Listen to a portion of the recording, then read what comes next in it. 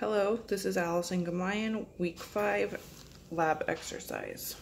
So I already have my tea candle lit, all of my tubes labeled.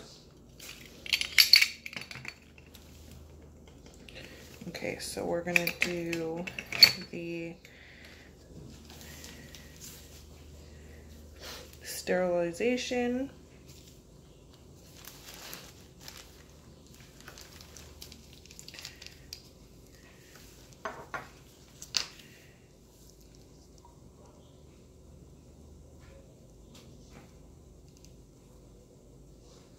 Okay, sterilized.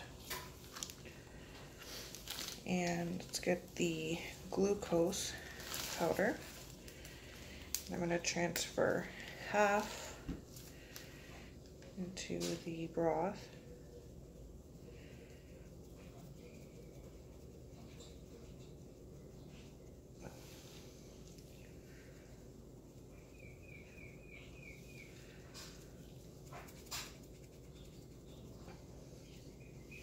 Okay,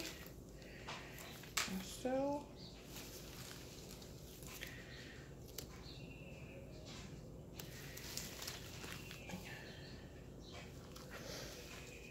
and again pass the lip through the flame to sterilize it again,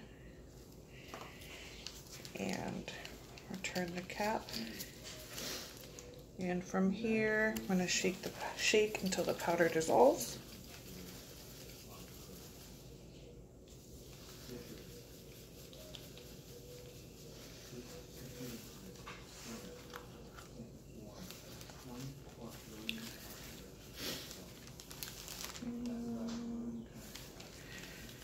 That looks like it's about dissolved. Okay. Okay, now I'll do the same for the S. epidermidis. Just take the cap off, sterilize the lip,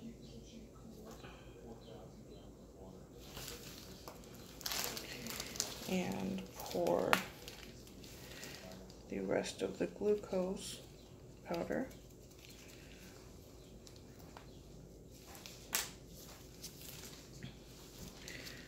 Sterilize the lip one more time.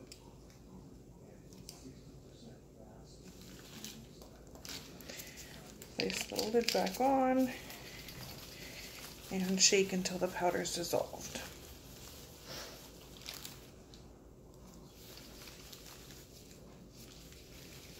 Okay, I'll do the same for the rest of the vials with the fructose and the mannitol. Okay, so now that I've tried to equally distribute all of the powders within the broths, I've already sterilized my Durham tubes and they've been drying. So I'm going to insert one into each of the broths.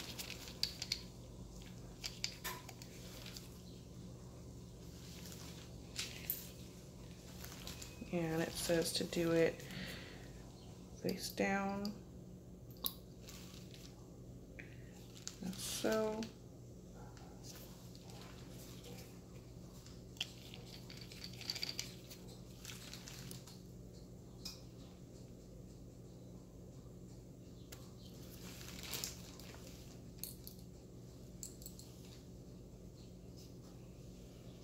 And it says if there is a bubble, invert the broth.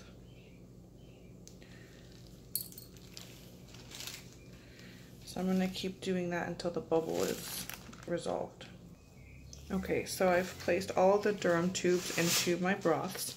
So now I'm going to get the S. cerevisiae nutrient broth. I'm going to flame the lid, or the lip, sorry, sterilize. And I've already shaken out one of the tubes, sterilized alcohol tubes or pipettes. So from here, I'm going to place 4 drops into each one labeled S. cerevisiae.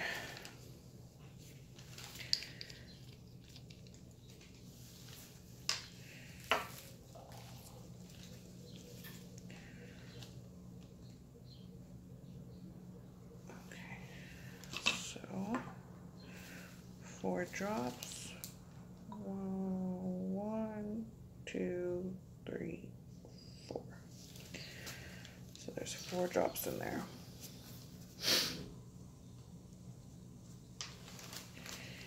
And I will flame both lids.